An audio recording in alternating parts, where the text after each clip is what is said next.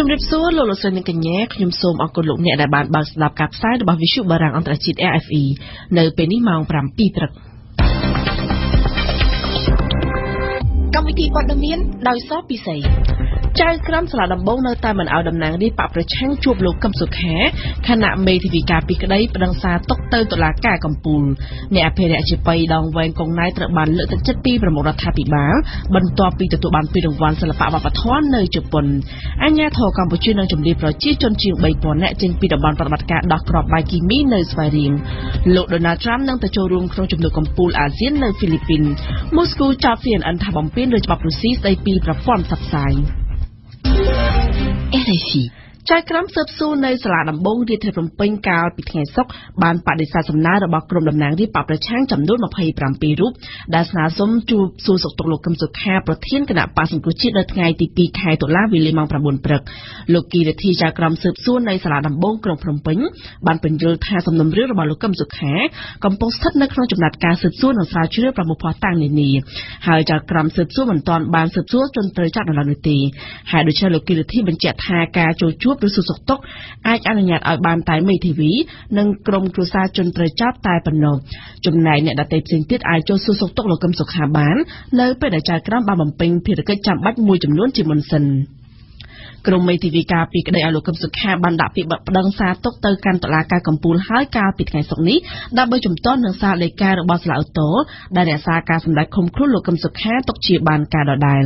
លោកសំសុគង្គមេធាវីម្នាក់របស់លោកកឹមសុខារំពឹងទុកថាតុលាការកំពូលនឹងពិចារណាលើបណ្ដឹងសារទុករបស់ខ្លួនហើយសម្ដេចឲ្យលោកកឹមសុខាបានរស់នៅក្រៅឃុំបណ្ដោះអាសន្នអមរជនាជូនព័ត៌មាននេះ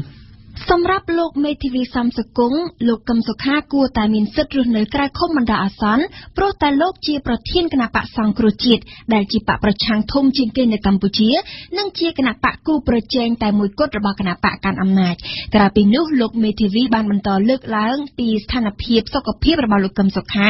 ដែលត្រូវការព្យាបាលជាប់លាប់ក៏ដូចជាអភ័យឯកសិទ្ធិតំណាងរាស្ត្ររបស់លោកកឹមសុខាផងដែរតាមរយៈកត្តាអស់ទាំងនេះលោកមេធាវីសំសុគង្គរំពឹងទុកថាតុលាការកំពូលនឹងពិចារណាទៅលើសេចក្តីសម្រេចរបស់តុលាការឧទ្ធរឡើងវិញហើយសម្រេចឲ្យលោកកឹមសុខាបានរស់នៅក្រៅឃុំជាបណ្ដោះអាសន្នសូមជម្រាបជូនថាគិតត្រឹមថ្ងៃសុក្រទី 29 ខែកញ្ញានេះប្រធានបកប្រឆាំងលោកកឹមសុខា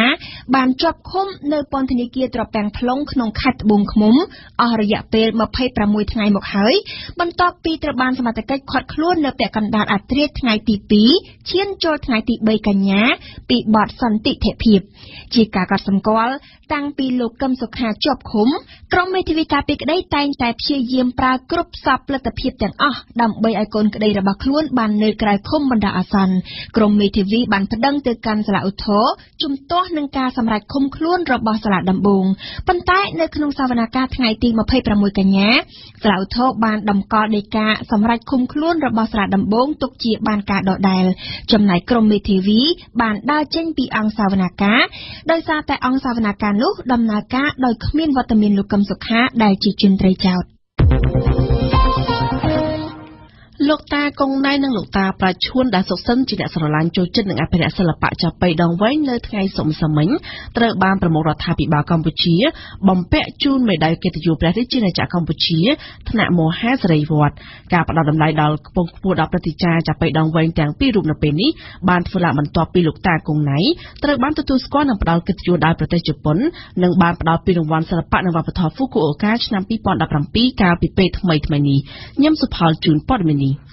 ដោយការគ្រោងទុកលោកព្រឹទ្ធាចារ្យកសលវោហាគង់ណៃអមដោយលោកព្រឹទ្ធាចារ្យចាប៉ីដងវែងប្រាឈួនត្រូវបានលោកនាយករដ្ឋមន្ត្រីហ៊ុនសែនបំពាក់ជូននៅមេដាយថ្នាក់មហាសេរីវត្តនិងផ្ដល់ថវិកាចំនួន100 លានរៀលដល់លោកតាគង់ណៃហើយ20 លានរៀលទៀតដល់លោកតាប្រាឈួនការផ្ដល់កិត្តិយសដល់ធនធានរស់សិល្បៈចាប៉ីដងវែងទាំងពីររូបនេះត្រូវគេមើលឃើញថាជាការយកចិត្តទុកដាក់ពីសំណាក់រដ្ឋាភិបាលដល់អ្នកសិល្បៈដែលមានវ័យចាស់ជរាដែលពួកគាត់បានប្រឹងប្រែងអភិរក្សសិល្បៈវប្បធម៌ខ្មែរដល់ដំណាក់កាលចុងក្រោយនៃជីវិតលោកព្រឹទ្ធាចារ្យកសលវោហាគង់ណៃត្រូវបានគណៈកម្មការពានរង្វាន់ក្រុងហ្វូគូអូកានៃប្រទេសជប៉ុនសម្រេចជ្រើសរើសជាជ័យលាភីនៃពានរង្វាន់សិល្បៈវប្បធម៌ហ្វូគូអូកាឆ្នាំ 2017 ហើយពិធីនេះបានប្រព្រឹត្តទៅកាលពីថ្ងៃទី15ខែកញ្ញាឆ្នាំ2017នៅប្រទេសជប៉ុនតាមរយៈពានរង្វាន់នេះលោកព្រឹទ្ធាចារ្យចាប៉ីដងវែងគង់ណៃដែលពិការភ្នែកទាំងសងខាងនោះត្រូវបានទទួលយ៉ាងកក់ក្ដៅនៅប្រលានយន្តហោះអន្តរជាតិភ្នំពេញដោយតំណាងក្រសួងវប្បធម៌និងសិល្បករយ៉ាងច្រើនសន្ធឹកសន្ធាប់កាលពីថ្ងៃអាទិត្យកន្លងទៅលោកនាយករដ្ឋមន្ត្រីហ៊ុនសែននៅថ្ងៃនេះដែរក៏បានសម្ដែងការអបអរនិងលើកឡើងពីការគាំទ្ររបស់លោកទៅដល់សិល្បៈចាប៉ីដងវែងដោយលោកតែងផ្ដល់កិត្តិយសដល់លោកតាគង់ណៃចូលរួមច្រៀងចាប៉ីនៅក្នុងពិធីជប់លៀងរដ្ឋសភាម្ដងសូមបញ្ជាក់ថាលោកព្រឹទ្ធាចារ្យកុសលវោហាគង់ណៃមានដើមកំណើតនៅខេត្តកំពតលោកបានពិការភ្នែកទាំងសងខាងចាប់តាំងពីមានអាយុ4ឆ្នាំមកម្លេះដោយសារជំងឺអុតធំលោកតាគង់ណៃចាប់ផ្ដើមរៀនវិជ្ជាចាប៉ីដងវែងពីឪពុកមាកាលដែលលោកមានអាយុ14ឆ្នាំក្រោយថ្ងៃរំដោះលោកតាគង់ណៃបានទទួលជ័យលាភីលេខ1នៅទូទាំងខេត្តកំពតក៏ដូចជាទូទាំងប្រទេសនៅទសវត្សរ៍ឆ្នាំ80 90ព្រមទាំងទទួលងារជាព្រឹទ្ធាចារ្យចាប៉ីដងវែងទទួលបានវិញ្ញាបនបត្រគ្រឿងឥស្សរិយយសជាច្រើនពីរដ្ឋាភិបាលកម្ពុជាហើយចុងក្រោយនេះក៏បានទទួលពានរង្វាន់ធំគឺសិល្បៈនិងវប្បធម៌ហ្វូគូអូកាដែលពានរង្វាន់នេះកម្ពុជាមានតែមនុស្ស3នាក់ប៉ុណ្ណោះទទួលបានគឺលោកព្រឹទ្ធាចារ្យឆេងផុនលោកអាងជូលៀងនិងលោកតាគង់ណៃពេលនេះសូមបញ្ជាក់ដែរថាចាប៉ីដងវែងខ្មែរត្រូវបានចុះក្នុងបញ្ជីបេតិកភណ្ឌវប្បធម៌អរូបីនៃមនុស្សជាតិរបស់អង្គការអ៊ុយណេស្កូកាលពីថ្ងៃទី30ខែវិច្ឆិកាឆ្នាំ2016កន្លងទៅឆ្លៀននៅក្នុងពិធីបំពាក់ជូនមេដាយកិត្តិយសនេះដែរលោកនាយករដ្ឋមន្ត្រីហ៊ុនសែនបានកំណត់យកថ្ងៃនៃការប្រពៃទិវាវប្បធម៌3មីនាដើម្បីជួបសិល្បករសិល្បករនីគ្រប់ទម្រង់ចាប់ពីឆ្នាំក្រោយទៅជំនុំនេះរៀបចំធ្វើឡើងនៅមជ្ឈមណ្ឌលពិព័រណ៍កោះពេជ្រដែលអាចផ្ទុកអ្នកចូលរួមបានពី 4,000 នាក់ទៅ 5,000 នាក់ចំណែកក្រសួងទេសចរបានប្រកាសឲ្យក្រុងខណ្ឌចំនួន38នៅកម្ពុជាដែលជាបេក្ខភាពក្នុងការចូលរួមចលនាប្រឡងប្រណាំងទីក្រុងស្អាតបំពាក់បង្គន់សាធារណៈឲ្យស្របតាមស្តង់ដារបង្គន់សាធារណៈឲ្យបានត្រឹមឆ្នាំ2018នេះបើតាមសេចក្តីជូនដំណឹងរបស់គណៈកម្មាធិការជាតិវិរំលាយទីក្រុងស្អាតនៅថ្ងៃទី29កញ្ញាគណៈកម្មាធិការជាតិវិរំលាយទីក្រុងស្អាតបានបញ្ជាក់ថាការរៀបចំនេះគឺដើម្បីត្រៀមលក្ខណៈសម្បត្តិចូលរួមចលនាប្រឡងប្រណាំងទីក្រុងស្អាតហើយសម្ដៅរួមចំណែកលើកស្ទួយក្រុងខណ្ឌដែលជាគោលដៅទេសចរទីក្រុងប្រកបដោយភាពទាក់ទាញនិងផ្ដល់ភាពកក់ក្ដៅចូលរួមគាំទ្រយុទ្ធនាការកម្ពុជាព្រះរាជាណាចក្រអច្ឆរិយៈអាញាធមមានកម្ពុជានៅថ្ងៃម្សិលមិញបានដឹកនាំមន្ត្រីជំនាញមកពីស្ថាប័ននានារួមទាំងអ្នកសារព័ត៌មានផងដើម្បីទៅពិនិត្យមើលជាក់ស្ដែងពីផលប៉ះពាល់ដែលបណ្ដាលមកពីគ្រាប់បែកគីមីពីគ្រាប់ស្ថិតនៅក្នុងបរិវេណសាលាបឋមសិក្សាមួយកន្លែងនៅក្នុងឃុំគូគីស្រុករមាហែកខេត្តស្វាយរៀងការចុះទៅវិតម្លៃពីផលប៉ះពាល់នេះបានធ្វើឡើងបន្ទាប់ពីមានបទបញ្ជាពីប្រមុខរដ្ឋាភិបាលកម្ពុជាឲ្យអ្នកជំនាញគីមីនៃក្រសួងការពិចិត្រកម្ពុជាកំទេចដោយមិនរងចាំការផ្ដល់ជំនួយពីសហរដ្ឋអាមេរិកនោះទេបើតាមមន្ត្រីរដ្ឋាភិបាលកម្ពុជាគេអាចនឹងជម្លៀសប្រជាពលរដ្ឋប្រមាណជាង 3,000 នាក់ចេញពីតំបន់ប្រតិបត្តិការនេះសម្រាប់លំអិតព័ត៌មាននេះអាញាធរចម្រុះរបស់រដ្ឋាភិបាលកម្ពុជាដឹកនាំដោយលោកសេរីកុសលអនុប្រធានទី1នៃអាញាធរជាតិមានកម្ពុជាបានធ្វើដំណើរទៅដល់ខេត្តស្វាយរៀងនៅព្រឹកថ្ងៃទី29កញ្ញានេះដើម្បីពិនិត្យមើលដោយផ្ទាល់ភ្នែកពីគ្រាប់បែកគីមី2គ្រាប់ដែលសហរដ្ឋអាមេរិកបានទម្លាក់ចោលនៅក្នុងសម័យសង្គ្រាមជាមួយវៀតណាមនាទសវត្សរ៍ឆ្នាំ1970គ្រាប់បែកគីមី2គ្រាប់នេះត្រូវបានអង្គការស៊ីម៉ារកឃើញកាលពីដើមខែមករាឆ្នាំ2017នេះស្ថិតនៅក្នុងបរិវេណវត្តនិងសាលាបឋមសិក្សាគូគីឃុំគូគីស្រុករមាសហែកខេត្តស្វាយរៀងដែលកប់នៅក្នុងដីគ្រាប់បែកគីមីប្រភេទ CS ដែលមួយមានទម្ងន់200គីឡូក្រាមនេះត្រូវបានទម្លាក់ចេញពីឧទ្ធម្ភាគចក្រឈីណុកនៅក្នុងអំឡុងសម័យសង្គ្រាមវៀតណាមក្នុងទសវត្សរ៍ឆ្នាំ1963ដល់ឆ្នាំ1975ហើយជាអំឡុងពេលដែលគ្រាប់បែកសហរដ្ឋអាមេរិកជាង2លាន7សែនគ្រាប់ត្រូវបានទម្លាក់ពេញផ្ទៃប្រទេសកម្ពុជាបើតាមការបញ្ជាក់ពីលោកសេរីកុសលដែលដឹកនាំគណៈប្រតិភូចម្រុះកម្ពុជានេះរួមមានអាជ្ញាធរជាតិមានកម្ពុជារួមទាំងមន្ត្រីជំនាញមកពីក្រសួងការពារជាតិផ្នែកអាវុធគីមីនេះនឹងធ្វើការសិក្សានិងវិតម្លៃពីផលប៉ះពាល់ដែលបណ្ដាលមកពីគ្រាប់បែកគីមីនេះគេអាចនឹងជំរុញប្រជាពលរដ្ឋជាង 3,000 នាក់ចេញពីរង្វង់ប្រតិបត្តិការដោះគ្រាប់បែកគីមីនេះដែលអាចនឹងធ្វើឡើងនាថ្ងៃច័ន្ទសប្តាហ៍ក្រោយនេះ នេះបើតាមការបញ្ជាក់ពីលោកទេសរដ្ឋមន្ត្រីសេរីកុសលអនុប្រធានទី1នៃអាជ្ញាធរជាតិនិងកម្ពុជាសូមបញ្ជាក់ថាកាលពីថ្ងៃទី28ខែកញ្ញាលោកនាយករដ្ឋមន្ត្រីហ៊ុនសែនបានបញ្ជាឲ្យមន្ត្រីជំនាញផ្នែកអាវុធគីមីដោះនិងបំផ្លាញគ្រាប់បែកគីមីទាំងពីរគ្រាប់នេះចោលដោយប្រើប្រាស់កញ្ចប់ថវិកាពិសេសរបស់រដ្ឋាភិបាលបន្ទាប់ពីលោកនាយករដ្ឋមន្ត្រីមិនសង្ឃឹមថាសហរដ្ឋអាមេរិកនឹងទទួលយកការអំពាវនាវរបស់លោកនោះសូមបញ្ជាក់ថាប្រតិបត្តិការដោះគ្រាប់បែកគីមីទាំងពីរគ្រាប់នេះនឹងត្រូវធ្វើឡើងនាថ្ងៃច័ន្ទដើមសប្តាហ៍ក្រោយនេះពលគឺត្រូវធ្វើឲ្យបានមុនពេលដែលសិស្សានុសិស្សនៅក្នុងសាលារៀននោះនឹងចូលកងវិញចាប់ពីថ្ងៃទី5ខែតុលាដើមខែកន្លងនេះតទៅគណៈកម្មាធិការជាតិរៀបចំការបោះឆ្នោតហៅកាត់ថាកោជបនឹងចាប់ផ្ដើមដំណើរការរៀបចំការបោះឆ្នោតជ្រើសតាំងសមាជិកប្រសិទ្ធភាពនីតិកាលទី4នៅក្នុងកិច្ចប្រជុំផ្សព្វផ្សាយជាមួយភាគីពាក់ព័ន្ធកាលពីថ្ងៃសុក្រលោកសឹកប៊ុនហុកប្រធានកោជបបានគូបញ្ជាក់ថាការបោះឆ្នោតជ្រើសតាំងសមាជិកប្រសិទ្ធភាពនឹងរៀបចំធ្វើនៅថ្ងៃទី14ខែមករាឆ្នាំ2018បើតាមលោកសឹកប៊ុនហុកការបោះឆ្នោតនីតិកាលទី4នេះមានការប្រែប្រួលខ្លះៗខុសពីការបោះឆ្នោតនីតិកាលទី3ក្នុងនោះចំនួនអាសនៈប្រសិទ្ធភាពកើនឡើងពី61ទៅ62អាសនៈចំណែកអ្នកបោះឆ្នោតដែលជាសមាជិកក្រុមប្រឹក្សាឃុំសង្កាត់កើនឡើងពី 11,976 នាក់ដល់ 11,695 នាក់រីឯរយៈពេលនៃការឃោសនាបោះឆ្នោតត្រូវកាត់បន្ថយពី21ថ្ងៃមកនៅត្រឹម14ថ្ងៃវិញចំណែកដំណើរការនៃការបោះឆ្នោតប្រព្រឹត្តឡើងដោយអាណត្តិមុនដែរដែលសមាជិកប្រសិទ្ធភាពចំនួន4រូបត្រូវតែងតាំងដោយព្រះមហាក្សត្រនិងរដ្ឋសភានិង58រូបទៀតនឹងត្រូវបោះឆ្នោតជ្រើសតាំងតាមរយៈការបោះឆ្នោតជាអសកលអគ្គនាយកដ្ឋានពន្ធដារនៃក្រសួងសេដ្ឋកិច្ចបានចេញសេចក្តីជូនដំណឹងប្រកាសពន្យាពេលបង់ពន្ធអចលនទ្រព្យសម្រាប់ឆ្នាំ2017រហូតដល់ថ្ងៃទី31ខែតុលាដោយសារតែម្ចាស់អចលនទ្រព្យមួយចំនួននៅតែមិនទាន់បានបំពេញកាតព្វកិច្ចបង់ពន្ធនេះនៅឡើយអគ្គនាយកដ្ឋានពន្ធដារបញ្ជាក់ថាម្ចាស់អចលនទ្រព្យទាំងឡាយដែលមិនមកប្រកាសបង់ពន្ធក្នុងអំឡុងពេលឬក្រោយការពន្យាពេលខាងលើនេះនឹងត្រូវទទួលរងនូវទោសទណ្ឌស្របតាមច្បាប់ស្តីពីសារពើពន្ធជាធរមានសូមជម្រាបជូនថាការបង់ពន្ធអចលនទ្រព្យឆ្នាំ2017នេះត្រូវបិទបញ្ចប់តាំងពីថ្ងៃទី30ខែកញ្ញាប៉ុន្តែពេលនេះអគ្គនាយកដ្ឋានពន្ធដារសម្រេចបន្ថែមរយៈពេល1ខែទៀតលោកប្រាសុខុនរដ្ឋមន្ត្រីក្រសួងការបរទេសកម្ពុជាស្នើសុំបារាំងពិចារណាអំពីការពង្រីកសមត្ថកិច្ចរបស់ ICCC អង្គរដល់តំបន់ប្រាសាទសម្បូរព្រៃគុកហើយនឹងជួយដល់វិទ្យាស្ថានជាតិការទូតនឹងទំនាក់ទំនងអន្តរជាតិដែលទើបតែបង្កើតថ្មីៗនេះនៅក្រោមសមត្ថកិច្ចក្រសួងការបរទេសជាពិសេសដល់ការដាក់ឲ្យដំណើរការតាមរយៈការចុះកិច្ចព្រមព្រៀងមួយនៅពេលខាងមុខជាមួយស្ថាប័នសិក្សាការទូតរបស់ក្រសួងការបរទេសនេះបើតាមសេចក្តីប្រកាសព័ត៌មានស្តីពីលទ្ធផលនៃជំនួបរវាងលោកប្រាសុខុននិងរដ្ឋមន្ត្រីក្រសួងកិច្ចការអឺរ៉ុបនិងការបរទេសបារាំងកាលពីថ្ងៃទី25ខែកញ្ញានៅក្នុងទីក្រុងប៉ារីសយើងសូមងាកមកជម្រាបជូនពីព័ត៌មានអន្តរជាតិវិញម្ដងសេតវិមាននៅថ្ងៃសុក្រម្សិលមិញបានប្រកាសឲ្យដឹងថាលោកប្រធានាធិបតីអាមេរិកដូណាល់ត្រាំនឹងទៅចូលរួមនៅក្នុងកិច្ចប្រជុំកំពូលអាស៊ាននៅប្រទេសហ្វីលីពីននិងនៅវេទិកាសហប្រតិបត្តិការសេដ្ឋកិច្ចអាស៊ីប៉ាស៊ីហ្វិកដែលនឹងត្រូវរៀបចំធ្វើឡើងនៅពាក់កណ្ដាលខែវិច្ឆិកាខាងមុខនេះបើតាមសេចក្តីជូនដំណឹងរបស់សេតវិមាននៅក្នុងទស្សនកិច្ចមួយជុំនៅអាស៊ីដែលចាប់ផ្ដើមពីថ្ងៃទី3ដល់ថ្ងៃទី14ខែវិច្ឆិកាលោកដូណាល់ត្រាំនឹងធ្វើដំណើរផងដែរទៅកាន់ប្រទេសចិនជប៉ុនកូរ៉េខាងត្បូងហើយនៅទៅកោះហាវ៉ៃរបស់អាមេរិកសូមស្ដាប់ឈៀងបុផានៅក្នុងសេចក្តីថ្លែងការណ៍នៅថ្ងៃសុក្រម្សិលមិញសេតវិមានបានបញ្ជាក់ថាលោកដូណាល់ត្រាំនឹងទៅចូលរួមនៅក្នុងជំនួបកំពូលអាស៊ាននៅហ្វីលីពីនដែលត្រូវរៀបចំធ្វើ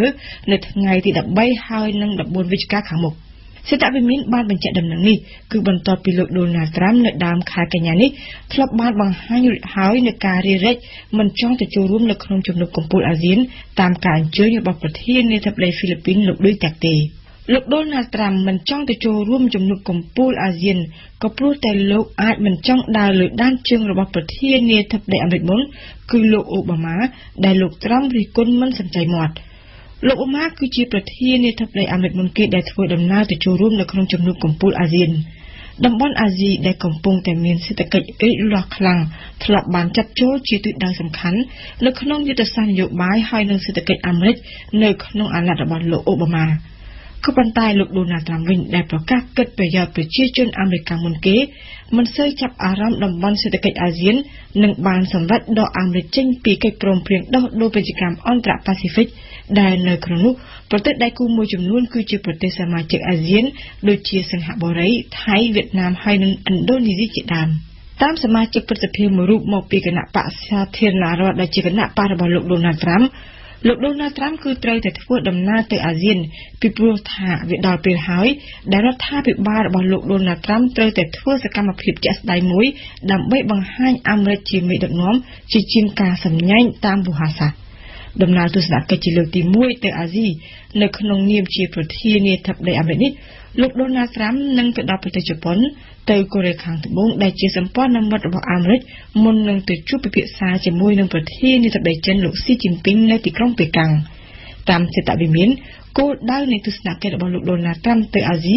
ក៏ដើម្បីពង្រឹងការបដិញ្ញារបស់សហគមន៍អន្តរជាតិដើម្បីប្រឈមទៅនឹងការគំរាមកំហែងរបស់កូរ៉េខាងជើងទៅអាស៊ីលោកនេះលោកដូណាល់ត្រាំដែលធ្លាប់គំរាមបំផ្លាញឲ្យខ្ទេចកូរ៉េខាងជើងនឹងទាញផងដែរយកប្រយោជន៍ពីជំនួសទ្វេភាគីជាមួយនឹងបណ្ដាមេដឹកនាំនៅអាស៊ីជាពិសេសប្រធានាធិបតីចិនតែម្ដងដើម្បីលើកឡើងពីសារៈសំខាន់ហើយនឹងភាពចាំបាច់ដែលកូរ៉េខាងជើងត្រូវគ្មានអាវុធនុយក្លេអ៊ែរលោកដូណាល់ត្រាំចេះតែចង់ទាមទារឲ្យកូរ៉េខាងជើងគ្មានអាវុធនុយក្លេអ៊ែរទាំងស្រុងក៏ប៉ុន្តែការពិតជាស្ដែងវិញកូរ៉េខាងជើងគឺបានឈានសម្រាប់ទៅដល់ផលិតអាវុធនុយក្លេអ៊ែរដែលក្រុងភៀវយ៉ាងចាត់ទុកជាការចាំបាច់ដើម្បីការពារពីការវាយប្រហារឈ្លានពានរបស់សហរដ្ឋអាមេរិកប្រធានាធិបតីហ្វីលីពីនលោករ៉ូទ្រីហ្គោឌូតេកតេដែលជាអ្នករិះគន់សហរដ្ឋអាមេរិកយ៉ាងចាស់ដៃនោះនៅពេលនេះបានសរសើរសហរដ្ឋអាមេរិកចំពោះការជួយហ្វីលីពីនប្រយុទ្ធប្រឆាំងនឹងក្រុមសកម្មប្រយុទ្ធដែលគាំទ្រអង្គការរដ្ឋអ៊ីស្លាមនៅក្នុងយុទ្ធនាការតទៅនឹងក្រុមសកម្មប្រយុទ្ធនេះសហរដ្ឋអាមេរិកបានជួយហ្វីលីពីនដើម្បីដណ្ដើមតំបន់ភាគខាងត្បូងក្រុងម៉ារាវីមកវិញការប៉ះទង្គិចគ្នាក្នុងតំបន់នេះបណ្ដាលឲ្យមនុស្សស្លាប់ប្រមាណ900នាក់លោកឌូតេកតេបញ្ជាក់ថាប្រសិនបើគ្មានជំនួយពីសហរដ្ឋអាមេរិកទេនោះកងទ័ពរបស់រដ្ឋាភិបាលហ្វីលីពីននឹងជួបការលំបាកហើយក្នុងនាមរដ្ឋាភិបាលហ្វីលីពីនលោកសូមអរគុណអាមេរិកសូមជម្រាបជូនថាក្រុមសកម្មប្រយុទ្ធដែលគាំទ្រអង្គការរដ្ឋអ៊ីស្លាមបានកាន់កាប់ភាគខាងត្បូងក្រុងម៉ារាវីកាលពីថ្ងៃទី23ខែឧសភានិងបានបើកការវាយប្រហារជាមួយនឹងទាហានរដ្ឋាភិបាលហ្វីលីពីនអស់រយៈពេលជាង4ខែមកហើយអញ្ញាធិបតេយ្យរុស្ស៊ីខាងរៀបរយទូរគមនាគមន៍នៅថ្ងៃសុក្រទី29កញ្ញាបានចោទស្ថានីយទូរទស្សន៍ CNN International ថារំលោភលើច្បាប់ស្តីពីប្រព័ន្ធផ្សព្វផ្សាយនៅរុស្ស៊ីនិងបានកោះហៅបណ្ដាតំណាងនៃស្ថានីយទូរទស្សន៍អាមេរិកទាំងនេះដើម្បីព្រមានគឺមួយថ្ងៃក្រោយពីមូស្គូបានថ្លែងតវ៉ាទៅនឹងក្រុង Washington ចំពោះការរើសអើងស្ថានីយទូរទស្សន៍រុស្ស៊ី Today ដែលដំណើរការនៅសហរដ្ឋអាមេរិកយើងស្ដាប់កាយចយាពីទីក្រុងមូស្គូអញ្ញាធិបតេយ្យរុស្ស៊ីខាងរៀបរយទូរគមនាគមន៍ Roskomnadzor ក្នុងសេចក្តីថ្លែងការណ៍ខ្លួនលើកឡើងថាក្នុងដំណាក់ឥឡូវគឺគ្រាន់តែប្រមានប៉ុណ្ណោះដោយមកពី CNN ប្រាប់អំពីទិន្នន័យនៃការងារខ្លួនមិនបានត្រឹមត្រូវហេតុតែជាការប្រព្រឹត្តបទល្មើសលើអាជ្ញាប័ណ្ណដែលរដ្ឋរុស្ស៊ីបានចេញឲ្យកាណាលទូរទស្សន៍នេះសម្រាប់ដំណើរការនៅរុស្ស៊ីនាយក Roskomnadzor លោក Alexander Zarov ក៏សង្កត់ថាសាច់រឿងគឺមិនមែនអំពីការបញ្ឈប់សកម្មភាព CNN នៅរុស្ស៊ីទេក្រុមហ៊ុនទូរទស្សន៍នេះនឹងបន្តការងារខ្លួនប្រសិនបើលោកឲ្យបាត់ទៅការរំលោភបំពាននោះគាត់រំលឹកថាតាមច្បាប់រុស្ស៊ីលុះក្រោយពីប្រមាន2លើកទើបស្ថាប័នគាត់ចាប់ផ្ដើមនីតិវិធីឆ្ពោះទៅបញ្ឈប់សកម្មភាពប្រព័ន្ធផ្សព្វផ្សាយនេះឬនោះនៅរុស្ស៊ីហើយបញ្ឈប់នេះគឺដោយឆ្លងកាត់តុលាការតបនឹងសំណួរអ្នកកាសែតតើការប្រមាន CNN នោះជាប្រតិកម្មទល់នឹងការទាមទាររបស់អាជ្ញាធរអាមេរិកឲ្យកាណាលទូរទស្សន៍រុស្ស៊ី Russia Today ចុះបញ្ជីនៅសហរដ្ឋអាមេរិកក្នុងឋានៈជាភ្នាក់ងារបរទេសឬលោកនាយក Roskomnadzor រុស្ស៊ីឆ្លើយថាគាត់ធ្វើការមិនមែនក្នុងក្រសួងនយោបាយទេគាត់ធ្វើការក្នុងស្ថាប័នដែលត្រួតពិនិត្យនិងឃ្លាំមើលការងារប្រព័ន្ធផ្សព្វផ្សាយហើយដរាបណាមានសង្កេតឃើញការរំលោភបំពាននោះទើបយើងបញ្ចេញប្រតិកម្មថ្ងៃប្រហ័សម្សិលមិញក្រសួងការបរទេសរុស្ស៊ីបានចោទក្រុង Washington ថាចេះតែដាក់គំនាបគ្មានហេតុផលត្រឹមត្រូវលើការិយាល័យ Russia Today នៅសហរដ្ឋអាមេរិកទាំងតម្រូវឲ្យបុគ្គលិកកាណាលទូរទស្សន៍រុស្ស៊ីនេះបើកអាក្រាតទិន្នន័យពាក់ព័ន្ធនឹងរូបគេដែលជាការគំរាមដល់សន្តិសុខរបស់គេផ្ទាល់ម៉ូស្គូគូបញ្ជាក់ថារាល់វិធានការអាមេរិកទល់នឹងប្រព័ន្ធផ្សព្វផ្សាយរុស្ស៊ីពិតជាញ៉ាំងឲ្យមានចម្លើយបកវិញខាងនឹងបានពីខាងម៉ូស្គូលោកប្រធានាធិបតីរុស្ស៊ី Vladimir Putin ក្នុងកិច្ចប្រជុំនៃក្រុមប្រឹក្សាសន្តិសុខជាតិថ្ងៃសុក្រ29កញ្ញាថ្លែងថាប្រព័ន្ធផ្សព្វផ្សាយរុស្ស៊ីចេះតែរងនៅគំនាបកាន់តែខ្លាំងឡើងនិងមិនអាចទទួលយកបានឡើយនៅក្នុងរដ្ឋបរទេសខ្លះប៉ុន្តែគាត់មិនបញ្ចេញឈ្មោះរដ្ឋទាំងនោះឡើយ ក្រុមអង្គការរដ្ឋឥស្លាមបានសម្លាប់ទាហានរដ្ឋាភិបាលសេរីយ៉ាងហោចណាស់58នាក់ខណៈពួកគេបង្កើនការតស៊ូប្រឆាំងយ៉ាងខ្លាំងក្លាចំពោះការវាយលុកពីទ័ពរុស្ស៊ីទៅលើមូលដ្ឋានរបស់ពួកគេនេះបើតាមអង្គការឃ្លាំមើលសិទ្ធិមនុស្សប្រពន្ធរដ្ឋបន្តថាទាហានរដ្ឋាភិបាលត្រូវបានក្រុមអង្គការរដ្ឋឥស្លាមសម្លាប់ភាគច្រើនកាលពីថ្ងៃប្រហ័សស្ថិតនៅភាគខាងត្បូងនៃទីក្រុងស៊ុបណាក្រុមអង្គការរដ្ឋឥស្លាមក៏បានចេញសេចក្តីថ្លែងការណ៍មួយបញ្ជាក់ថាពួកគេបានសម្លាប់ក្រុមទាហានរបស់រដ្ឋាភិបាលជាច្រើននាក់វ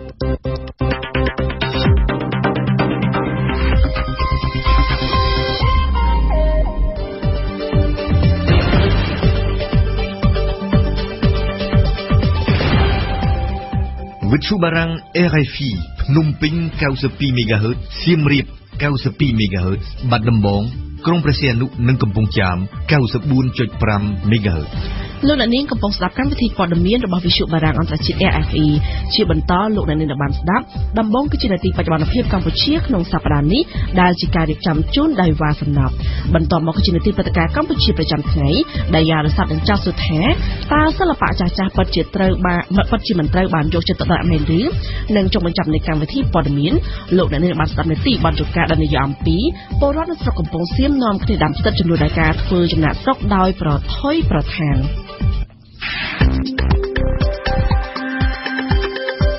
បច្ចុប្បន្នភាពកម្ពុជាក្នុងសប្តាហ៍នេះ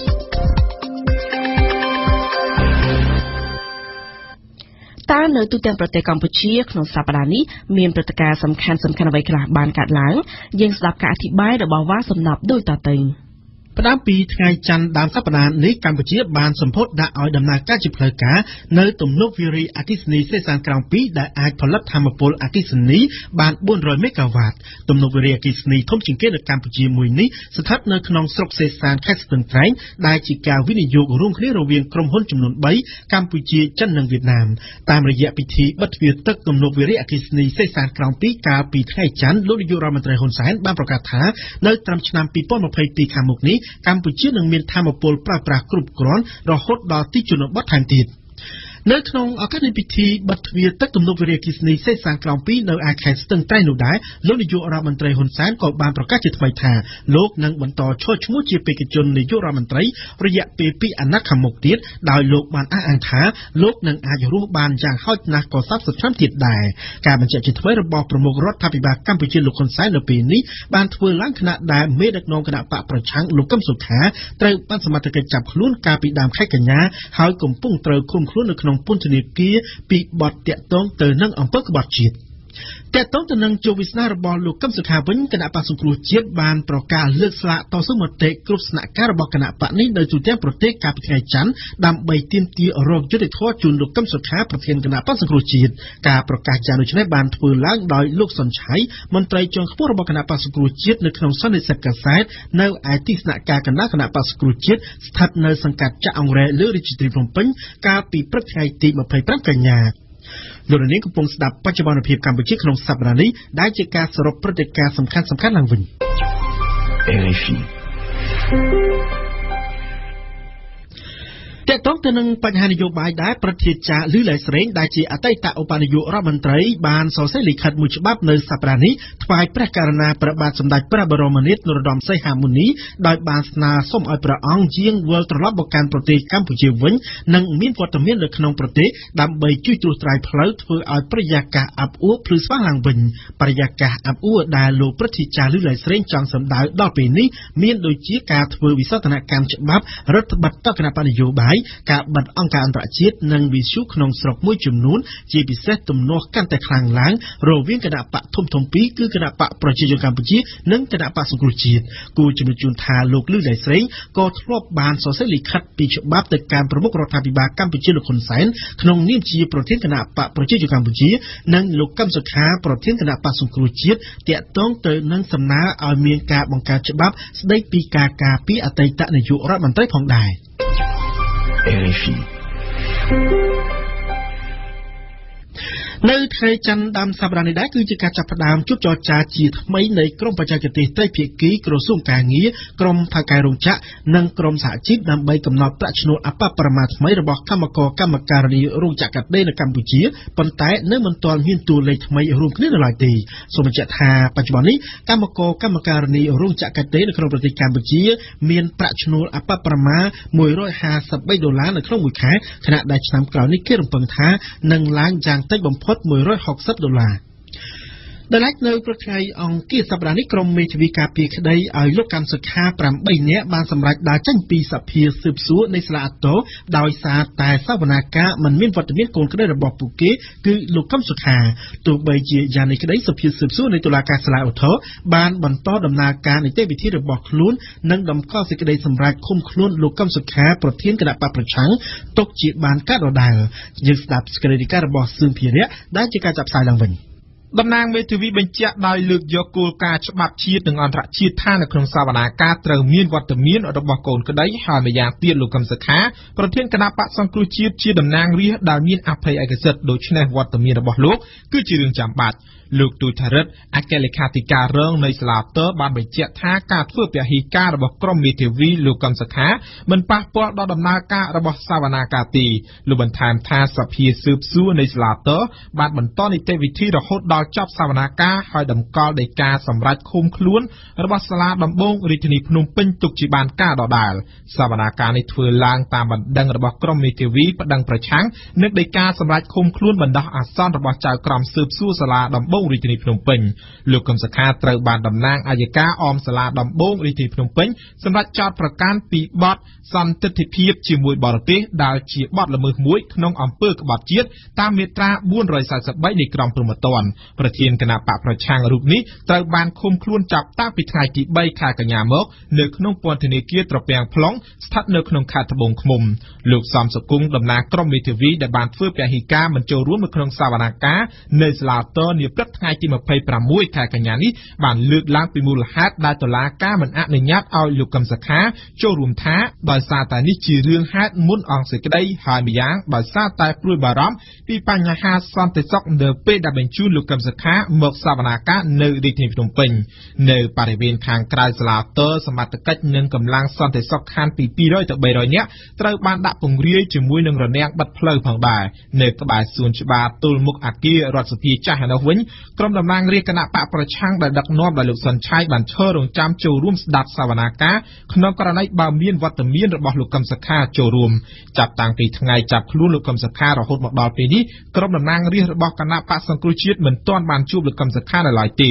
លោកសុនឆៃមន្ត្រីជាន់ខ្ពស់គណៈបកសង្គ្រោះជាតិបានថ្លែងថាគណៈបកបានដាក់ពាក្យស្នើសុំរាល់សប្តាហ៍ដើម្បីជួបលោកកឹមសុខាហើយគណៈបកនឹងបន្តដាក់ទៀតព្រោះគណៈបកយល់ថាមិនមានហេតុផលអ្វីដែលមិនអាចជួបលោកកឹមសុខានោះទេ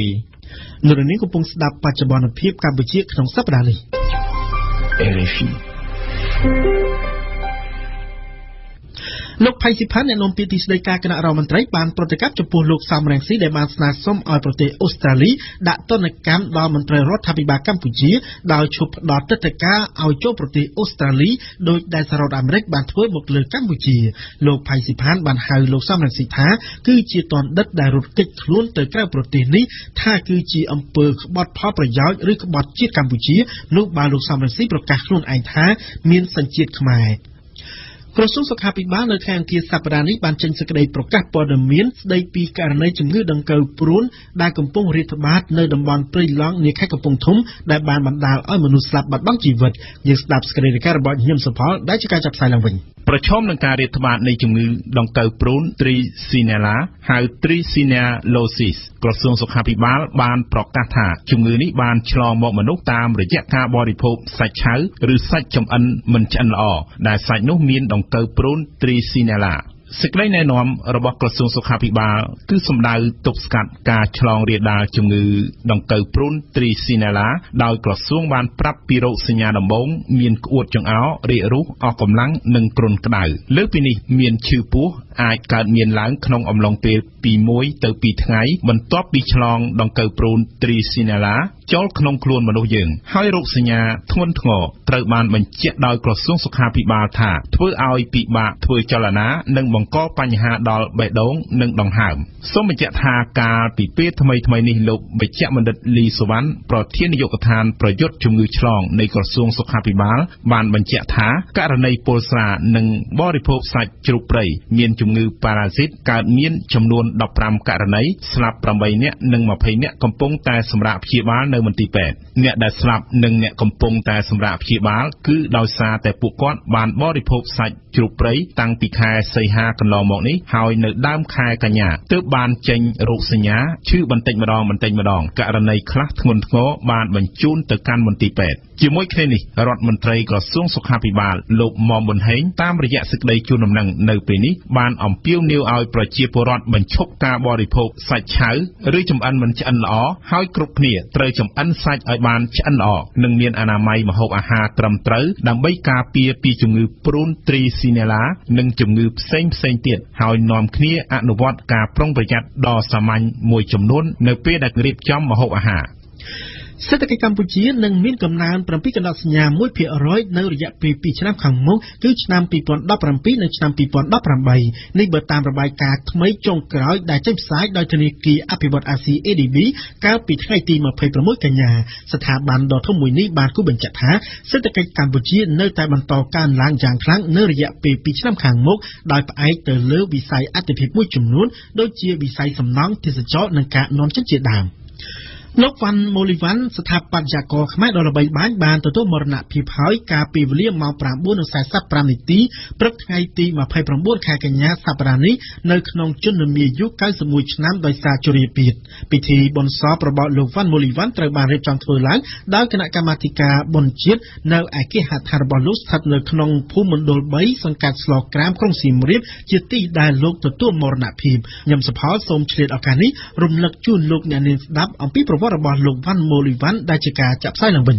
កើតនៅថ្ងៃទី23ខែវិច្ឆិកាឆ្នាំ1926នៅស្រុករៀមខេត្តកំពតលោកវ៉ាន់ម៉ូលីវ៉ាន់គឺជាវរៈស្ថាបត្យករមួយរូបរបស់ខ្មែរដែលមានភាពល្បីល្បាញចាប់តាំងពីទសវត្សរ៍ឆ្នាំ1950លោកវ៉ាន់ម៉ូលីវ៉ាន់គឺជាបញ្ញវន្តមួយរូបដែលទទួលបានអាហារូបករណ៍ផ្នែកច្បាប់នៅទីក្រុងប៉ារីប្រទេសបារាំងតែក្រោយមកលោកបានបដូរជ្រើសរើសការសិក្សាផ្នែកស្ថាបត្យកម្មវិញលោកវ៉ាន់ម៉ូលីវ៉ាន់បានក្លាយជាស្ថាបត្យករដ៏ល្បីល្បាញនិងមានទេពកោសល្យលើសគេជាពិសេសនៅក្នុងការរួមចំណែកបង្កើតស្ថាបត្យកម្មខ្មែរទំនើបនៅក្នុងសម័យសង្គមរាស្ត្រនិយមអំឡុងឆ្នាំ1955ដល់1970ដែលកាលនោះដឹកនាំដោយអតីតព្រះមហាក្សត្រខ្មែរសម្ដេចព្រះនរោត្តមសីហនុលោកវ៉ាន់ម៉ូលីវ៉ាន់ដែលជាអ្នកសីហនុនិយមបានបន្សល់ទុកនៅសមិទ្ធផលចម្បងជាច្រើនដូចជាសាលសន្និសីទចតុមុខវិមានឯករាជ្យពហុកីឡដ្ឋានជាតិអូឡ িম্প ិកវិមានរដ្ឋចំការមនសាលមហោស្រពជាតិសុរាមរិតដែលបានឆេះកាលពីឆ្នាំ1994វិទ្យាស្ថានភាសាបរទេសនិងសំណង់ស្ថានទូតខ្មែរនៅបរទេសនិងអគារស្នាក់នៅជាច្រើនទៀតបន្ទាប់ពីត្រឡប់ពីប្រទេសបារាំងវិញកាលពីឆ្នាំ1955លោកវ៉ាន់ម៉ូលីវ៉ាន់ត្រូវបានតែងតាំងជាប្រធានស្ថាបត្យករនៅកម្ពុជានិងក្លាយជាព្រឹទ្ធបុរសដំបូងគេនៃសាកលវិទ្យាល័យភូមិន្ទវិចិត្រសិល្បៈចាប់ពីឆ្នាំ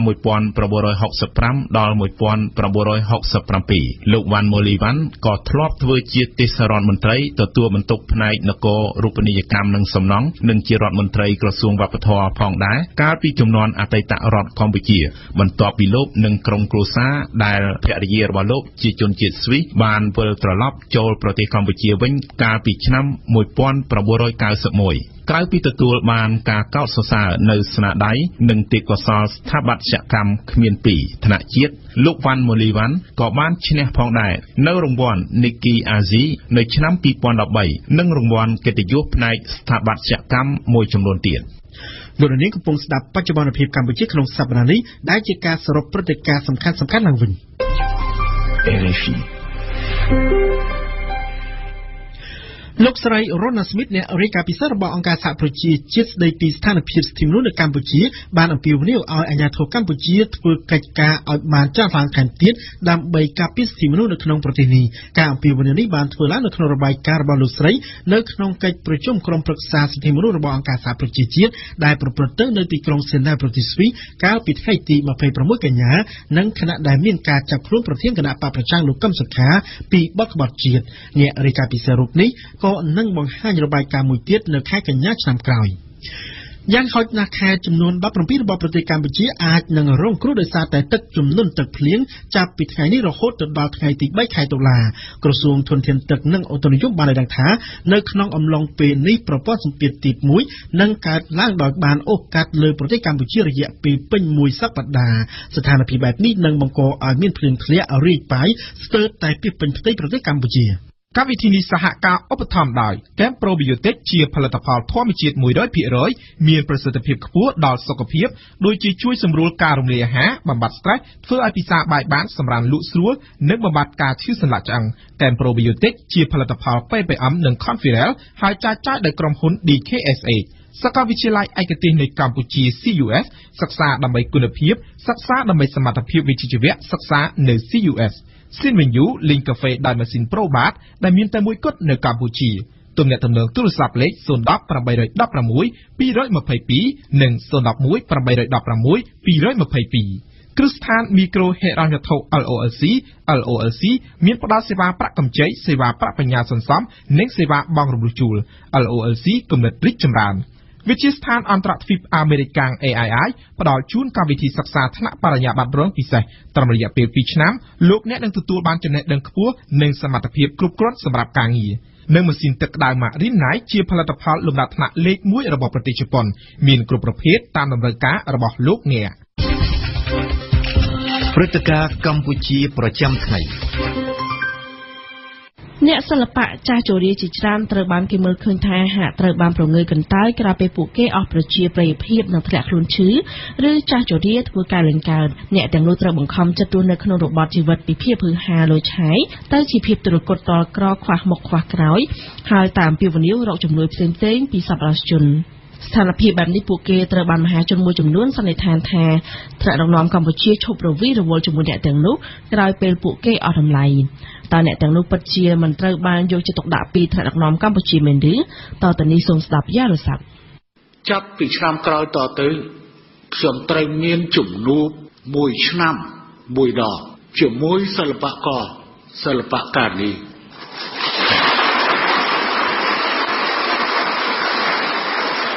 ជំនួបនោះត្រូវធ្វើជាមួយគ្នានៅក្នុងកម្មវិធីនៃទិវាវប្បធម៌3មីនាតែម្ដង3មីនាជារៀងរាល់ឆ្នាំយើងធ្វើនៅសាលមហោស្រពចតុមុខប៉ុន្តែទទួលមនុស្សបានតិចណាស់ប៉ុន្តែចាប់ពីឆ្នាំ2018ទៅយើងនៅនឹងធ្វើនៅឯកោះពេជ្រវិញហើយបន្តទៅយើងក៏នឹងទទួលទានអាហារមួយពេលជាមួយគ្នាដើម្បីជាការជួបជុំក្នុងទំហំធំក្នុងកម្រិត 4,000 ឬ 5,000 នាក់តែម្ដងដើម្បីផ្សារភ្ជាប់ពីទម្រង់មួយទៅកាន់ទម្រង់មួយនេះជាការលើកឡើងរបស់លោកនាយរដ្ឋមន្ត្រីហ៊ុនសែននៅព្រឹកថ្ងៃទី29កញ្ញាក្នុងពិធីបំពាក់មេដាយកិត្តិយសជូនព្រឹទ្ធាចារ្យចេតិយដងវែងកុងណៃនិងប្រាជ្ញឈួន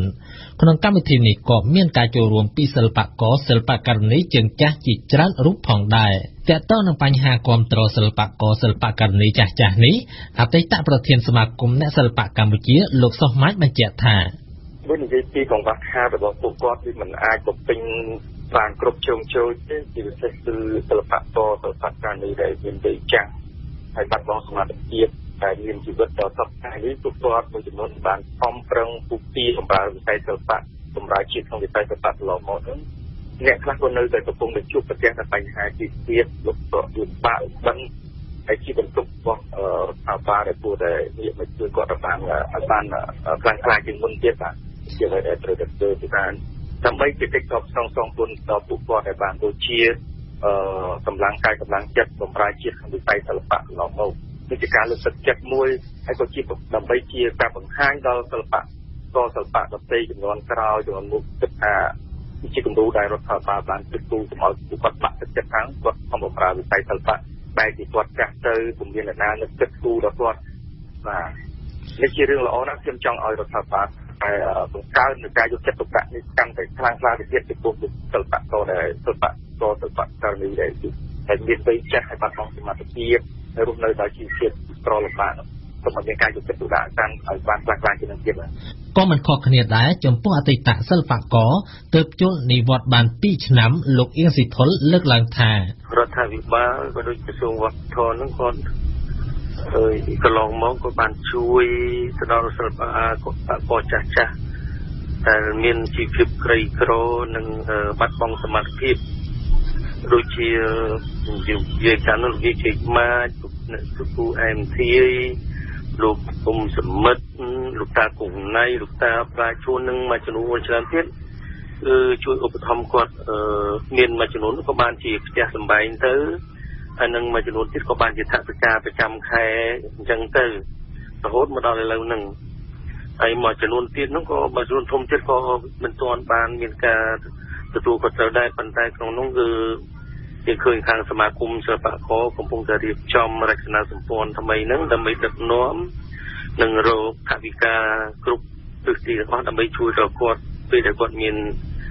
បញ្ហាជំងឺឈឺស្កាត់ម្ដងណាបាទចំពោះអ្នកនាំពាក្យក្រសួងវប្បធម៌និងវិចិត្រសិល្បៈលោកថៃនរៈសិក្សាវិញបញ្ជាក់ថាខ្ញុំសូមជម្រាបថារដ្ឋាភិបាលក៏ដូចជាក្រសួងគឺតែងតែយកចិត្តទុកដាក់ជាប់រហូតសូម្បីតែក្នុងផ្នែកនៃការសរសេរលើគោលនយោបាយជាតិវិស័យវប្បធម៌នោះក៏យើងមានសរសេរអំពីបញ្ហាគាំពៀសិល្បករយើងចាស់ដែរក៏ប៉ុន្តែយើង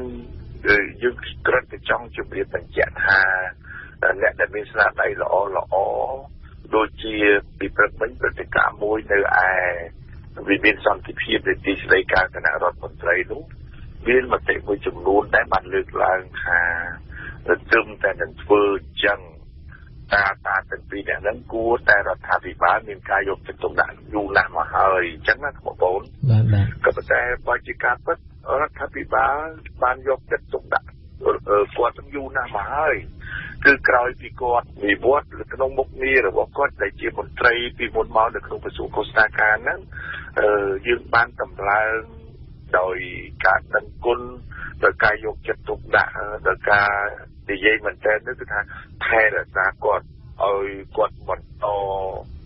ទៅចំណេះដឹងដល់សាធារណជនជាន់ក្រោយទៀតយើងមានទូនាទីមួយទៀតមិនមែនតែគាត់ពីរនាក់ហ្នឹងទេគឺមានច្រើនគ្នាទៀត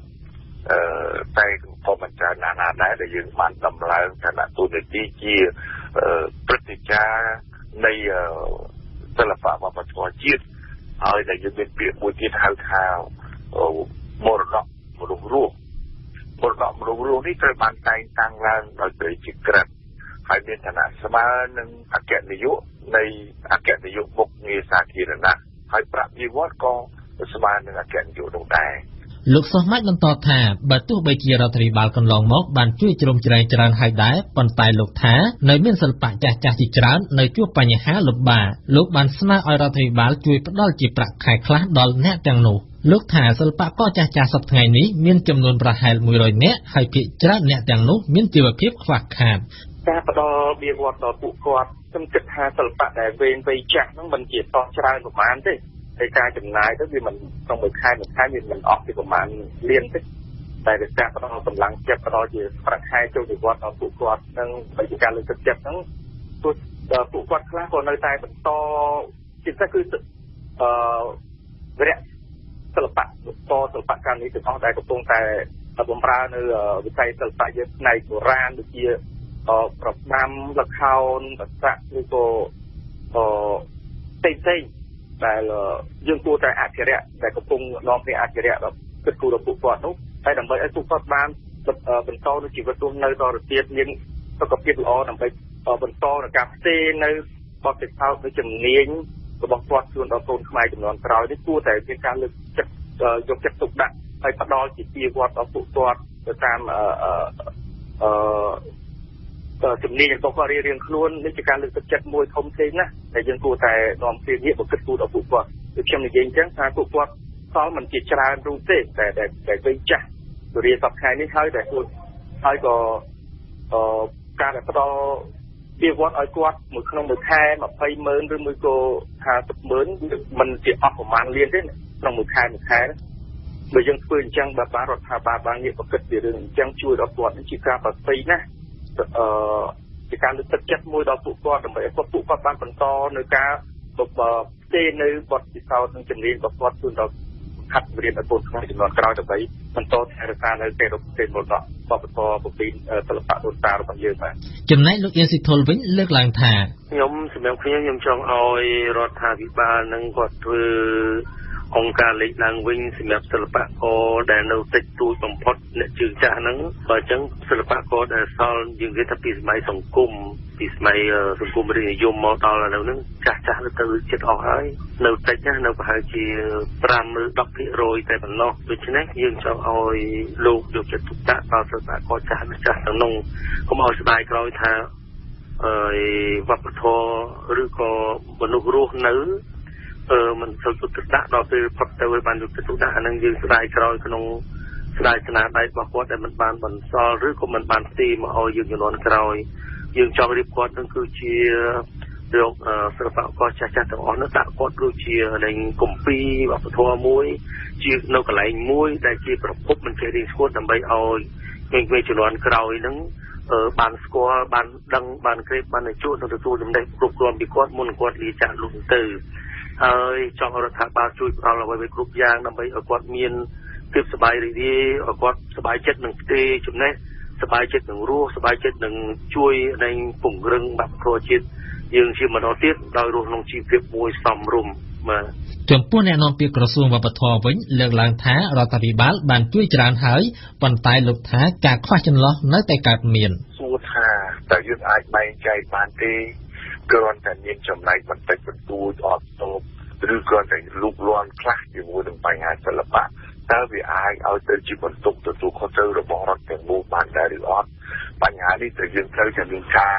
រួមចំណែកជួយទទួលខុសត្រូវជួយដឹងជួយរៀនខ្លួនហើយការឧបត្ថម្ភគ្រប់គ្រងវាជាចំណែកមួយនៃមនុស្សធម៌ហើយក៏ប៉ុន្តែវាក៏ជាចំណែកមួយនៃការចំណែកនឹងទីជាងនេះវាប្រៀបបានទៅនឹងអាវុធមួយដែលបាញ់ដែលមានបុកពីរអញ្ចឹងណាយើងជួយអ្នកដែលជួយបានក៏អរជាមួយនឹងយើងទៅអ្នកដែលយើងជួយមិនដល់ក៏មិនអបអរសាទរត្រឹមតែមិនអបអរសាទរមិនអីទេគឺមានការវាយប្រហារដោយមិនត្រឹមតែនិយាយក្នុងកម្រិតកម្ពស់នៃអ្វីដែលគាត់ត្រូវនិយាយទេគឺវាមានខ្ពស់ឡើងទៅទៀតក្រុមអ្នកសិល្បៈក៏ស្នើឲ្យពលរដ្ឋកម្ពុជាជួយស្វែងយល់អំពីសារៈសំខាន់នៃសិល្បៈដែលលោកបញ្ជាក់ថានៅពេលប្រជាពលរដ្ឋបានយល់ដឹងអំពីបញ្ហាទាំងនេះពួកគេនឹងហ៊ានលះបង់ដើម្បីរក្សាសិល្បៈនេះឲ្យរីកថ្កុំថ្កើងទៅមុខទៀតខ្ញុំចង់ឲ្យប្រជាពលរដ្ឋរបស់យើងទូទាំងប្រទេសទីមួយឲ្យគាត់ស្វែងយល់អំពីសិល្បៈរបស់គាត់ស្វែងយល់អំពីពណ៌សម្បុររបស់គាត់ស្វែងយល់អំពីវប្បធម៌របស់គាត់ដែលជាមរតកជាអត្តសញ្ញាណរបស់គាត់សិនទីមួយឲ្យគាត់យល់នឹងទីពីរកាលណាគាត់ស្វែងយល់ដឹងដល់នឹងជារបស់គាត់ហើយចង់ឲ្យគាត់ឲ្យតម្លៃពិតនៃវប្បធម៌និងសិល្បៈដែលជាមរតករបស់គាត់ពេលដែលគាត់ឲ្យតម្លៃហ្នឹងពេលដែលគាត់តម្លៃឲ្យតម្លៃហើយគាត់ស្រឡាញ់មនុស្សយើងកាលណាឲ្យតម្លៃហើយស្រឡាញ់ហើយគឺគាត់ហ៊ានពលកម្មសម្រាប់មរតកវប្បធម៌គាត់ហើយដូច្នេះពេលដែលប្រជាជនយើងអត់បានទទួលស្គាល់តម្លៃហ្នឹងហើយដែលគឺនៅសិល្បករយើងនៅទៀតដែលខុសពីទស្សនិកជនដែលរស់ស្រុកគេកាលណាគេចាប់ផ្ដើមធ្វើសកម្មភាពឬក៏ទស្សនិកភាពថ្មីហ្នឹងគេចំណាយលុយទៅទិញចូលមើលទស្សនាអញ្ចឹងរាប់ខែហើយតម្លៃសមុទ្រគេថ្លៃទៀតហ្នឹងគឺការតម្លៃឲ្យតម្លៃទៅវប្បធម៌និងឲ្យតម្លៃទៅលើសិល្បករហើយយើងឲ្យចង់ឲ្យប្រជាជនយល់ពីបញ្ហាហ្នឹងឲ្យគាត់គិតថាអាហ្នឹងគឺជាតំណាងឲ្យអត្តសញ្ញាណជាតិខ្មែរតំណាងឲ្យប្រជាជនតំណាងឲ្យប្រទេសតំណាងឲ្យវប្បធម៌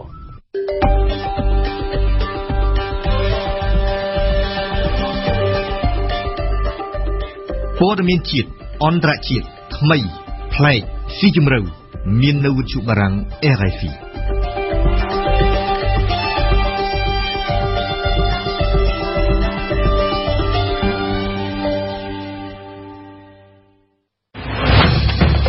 បាត់យកការ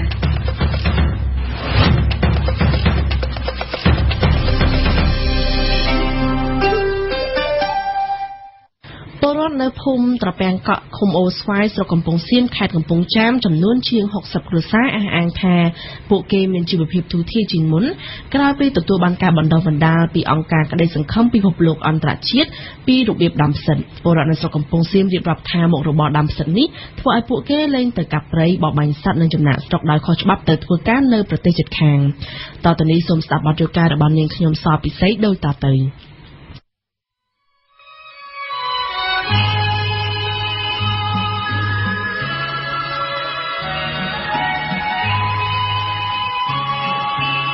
ធ្វើដំណើរប្រហែលជា30គីឡូម៉ែត្រពីទីរួមខេត្តកំពង់ចាមឆ្ពោះទៅស្រុកកំពង់សៀមជាពិសេសអ្នកភូមិត្រពាំងកក់បាននាំគ្នាងាកមកដាំផ្សិតជារងនៅតាមផ្ទះរបស់ខ្លួនដើម្បីផ្គត់ផ្គង់ជីវភាពរស់នៅប្រចាំថ្ងៃជំនួសឲ្យការធ្វើស្រែចម្ការនាងខ្ញុំចាប់ដើមបន្តផ្សិតហ្នឹងគឺ3ឆ្នាំហើយតាំងពីឆ្នាំ2014នេះហើយពេលពីមុនមកដែលខ្ញុំបន្តផ្សិតហ្នឹងគឺគ្រួសារនាងខ្ញុំគឺពិបាកចាពិបាកហើយនៅជាមួយដីម៉ែទៀតអត់មានដីនៅទេពេលទៅអង្គការគាត់ចុះមកនៅក្នុងភូមិអភិវឌ្ឍធំហ្នឹងគឺគាត់ណែនាំឲ្យខ្ញុំហ្នឹងបន្តផ្សិតចាដាំផ្សិតហ្នឹងចាដល់ពេលដាំដំបូងសាកដំបូងសាកមួយរងទូចអត់ហ៊ានដាក់ច្រើនទេខ្លាចខាតតែអីចឹងចាដល់ពេលទៅដាក់ទៅបានផលទេខ្ញុំបង្កើតរោងច្រើននេះគឺជាការលើកឡើងរបស់លោកស្រីហ៊ុនចានីជាកសិករគំរូដាំផ្សិតនៅភូមិត្រពាំងកក់គំរូដែលសារតែគ្រួសាររបស់លោកស្រីចានីលក់ផ្សិតបានច្រើនជាងគេនៅក្នុងចំណោមគ្រួសារចំនួន60ដែលដាំផ្សិតនៅក្នុងភូមិត្រពាំងកក់នេះរៀងទុយល្អិតនិងសម្បូរស្រែបន្តិចលោកស្រីបានរៀបរាប់ថាដាំផ្សិតហ្នឹងគឺប្រហែលជា3ឆ្នាំតាំងពីឆ្នាំ2014ខែ3ចាខែ3ហ្នឹងខ្ញុំហ៊ានធ្វើមកអង្គការគាត់នឹកឃើញការហ្នឹងអង្គការគាត់ចុះមកគឺជួយអ្នកដែលពិបាកក្រីក្រអញ្ចឹងចាអង្គការហ្នឹងគាត់ជួយចុះមកដល់ដំបូងគឺគាត់ការបង្កើតក្រុមសំយើងប្រមូលអ្នកដែលពិបាកចិត្តគ្នាអញ្ចឹងយើងបង្កើតក្រុមសំលុយក្នុងមួយទឹក1000ចាដល់សំទៅក្នុងក្រុមទៅដល់សារតាពីណាដែលខ្វះខាតខ្លាំងអាចដកខ្ចីលុយនៅក្នុងក្រុមហ្នឹងដើម្បីទៅគេថាដូចទិញអង្គឬក៏មើលជំងឺអីផ្សេងៗយើងជួយគ្នាទៅវិញមកម្ដងម្នាក់អីចឹងចាបើយើងបានមកយើងបងចូលក្រុមវិញមកនិយាយបណ្ដាកាន់ដៃកូនអាយុ6ឆ្នាំដែលទៅចេញពីសាលារៀនលោកស្រីចានីរៀបរាប់ដោយទឹកមុខរីករាយថាបើគ្មានមុខរបរដាំផ្សិតនេះទេលោកស្រីមិនអាចងើបចេញពីភាពក្រីក្រលំបាកលំបិនរកខ្វះព្រឹកខ្វះល្ងាចនោះឡើយចាខ្ញុំទិញដីបាន2ប្លង់ចាទិញដីហ្នឹងគឺដីសិតដីប្លង់ផ្ទះទាំងអស់ចាតែខ្ញុំធ្វើផ្ទះបានធ្វើផ្ទះថ្មចាធ្វើផ្ទះនៅហ្នឹងចិត្តរោងផ្សិតខ្ញុំនៅក្នុងនេះជួយនោះដែរចាមិញគឺលឺសូថាគ្រួសារបងធ្លាប់ទៅធ្វើជាហ្នឹងហើយអ្នកកាប់ឈើកាប់ព្រៃទៅបានលូនតិចតួចមកវិញចាញ់គ្រុនចាញ់ឈើខ្ញុំទៅព្រៃលើគឺគេថាភាគច្រើនទៅគ្រុនមកវិញគ្រុនចាញ់អញ្ចឹងក៏លុយកាប់ព្រៃហ្នឹងមើលទៅជំងឺនឹងក្រវ៉ាន់ផងប្របែកវ៉ាយើងទៅជួបកសិករផ្សេងទៀតដែលឆ្លៀតពេលទំនេរពីការងារស្រែចម្ការមកដាំផ្សិតលោកស្រីលុយសាវ៉ាតជាអ្នកស្រុកកំពង់សៀមដែរបានរៀបរាប់ថាចំណូលបានពីការដាំផ្សិតលក់ជារៀងរាល់ខែលោកស្រីទទួលបានជិត2លានរៀលពីការដាំផ្សិតចំនួន2រោងខ្ញុំឈ្មោះលុយសាវ៉ាតនៅ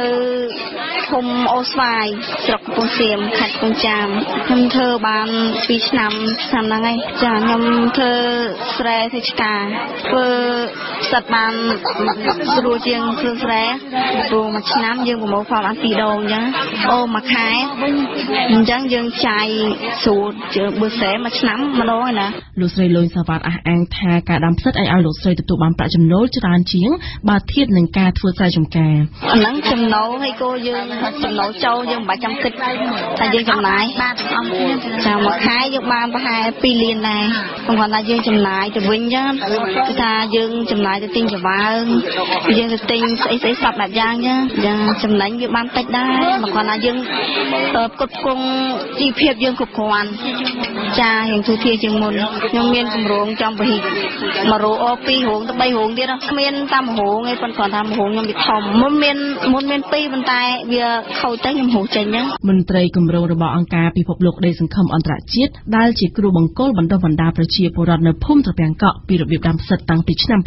2014បញ្ជាក់ថាគម្រោងនេះបង្កើតឡើងក្នុងគោលបំណងផ្លាស់បំប្រែមុខមាត់ប្រជាជនជាអ្នកធ្វើឲ្យប្រជាជនជុកចំណាក់ស្រុកទៅតំបន់ផ្សេងៗទៅកាប់ឈើចូលកាប់ឈើហើយក៏ដូចទៅជាទៅធ្វើការនៅស្រុកថៃផងដែរបាទយើងត្រូវតែថ្ងៃនេះគឺយើងត្រូវតែរំលឹកដល់គុណសិស្សទាំងអស់គ្នាសម្រាប់បងប្អូនប្រជាជនទាំងអស់គ្នាមិនខុសគ្នា ពីកសិករផ្សេងទៀតនៅក្នុងភូមិត្រពាំងកក់ដែរលោកអេងអញថារយៈពេលជាង2ឆ្នាំនេះលោកទទួលបានផលចំណេញជាច្រើនតាមរយៈការបណ្ដុះបណ្ដាលរបស់អង្គការខ្ញុំធ្វើផ្សិតនឹងធ្វើស្រែ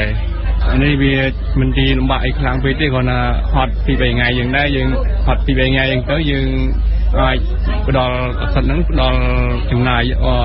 ស់ហើយ30ម៉ឺនហ្នឹងទៅអាចចំណេញបាន60ម៉ឺនអញ្ចឹងដែរក្នុងរយៈពេលកន្លះខែហ្នឹងហើយបន្ទាប់ពីយើងដាក់រួចរាល់ទៅយើងអាចរកការងារនោះអីផ្សេងបានចិត្តផ្ទះនឹងបានបាទខ្ញុំដូចជាលោកគ្រូខាងអង្គការក្តីសង្ឃឹមលោកអន្តរជាតិហ្នឹងគាត់មកផ្ទះខ្ញុំហ្នឹងគាត់សួរនាំពីខ្ញុំមានការងារអីខ្លះមួយផ្សេងតែខ្ញុំធ្វើតែស្រែនិងចំការទេអញ្ចឹងគាត់អាចឲ្យមានកបជាអាជីពមុខផ្សិតអញ្ចឹងខ្ញុំក៏អាចចាប់អារម្មណ៍លើផ្សិតនឹងមុខការងារហ្នឹងដែរបាទលោកអេងអញក៏បានរៀបរាប់ខ្លះពីបច្ចេកទេសដាំផ្សិតតាមបច្ចេកទេសថ្មីដែលចំណាយថវិកាតិចទី1យើងយកច្រវាងដាក់ត្រាំទឹកពីយប់ប្រហូរចោលយើងថ្ងៃពីថ្ងៃយើងបាញ់ទឹកម្ដងរយៈពេលមួយអាទិត្យយើងអាចយកច្រវាងមកមូលដាក់លើធ្នើសដីគឺយើងយកនៅត្រាំទឹកពីយប់បើយើងអត់ប្រើរបបសដីនេះយើងប្រើសដីត្រាំទឹកពីយប់ហ្នឹងប្រហូរចោលយើងមកផ្អាប់លេខកតុលេងសើដំណើរពីយប់យើងអាចឡើងលើហងដាក់យើងយកច្រវាងដាក់ក្រោមយើងយកអាហារហ្នឹងដាក់ពីលើយើងបាញ់ចំហាយចូលលឹមឡើងយើងអាចយកមេរួយបាន3ថ្ងៃយើងអាចផ្លាច់សរសៃវាសរសៃឡើងមកផ្លាច់សរសៃវាទៅរយៈពេល3ថ្ងៃវាចេញព្រមយើងអាចបើកខ្យល់មកក្រោយរយៈពេល8-9ថ្ងៃបានបេះ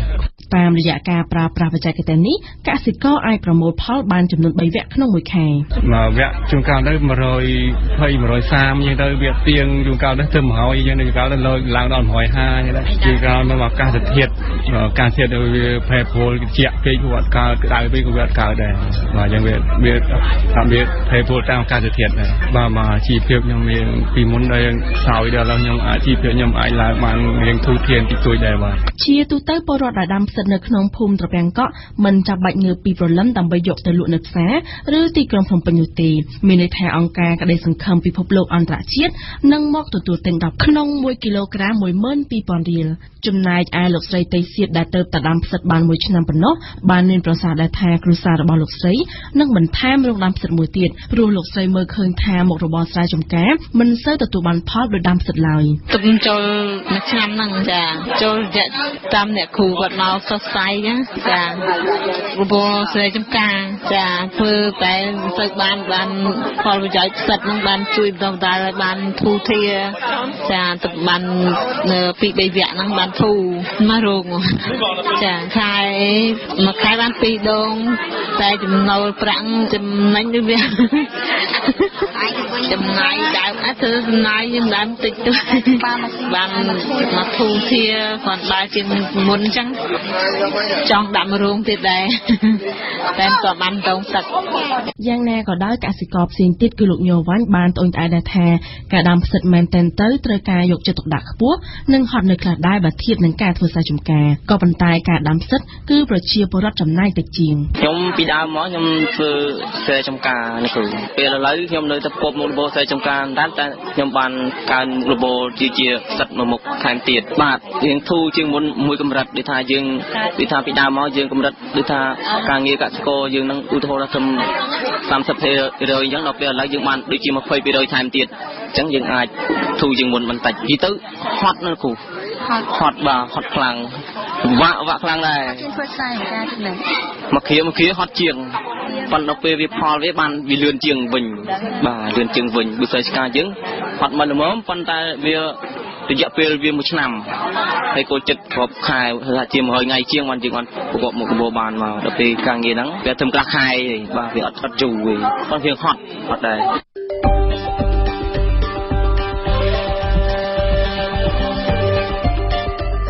ព័ត៌មានទាំងនេះអាចអានឬស្ដាប់ឡើងវិញនៅក្នុងគេហទំព័ររបស់យើង www.khmer.rfi.fr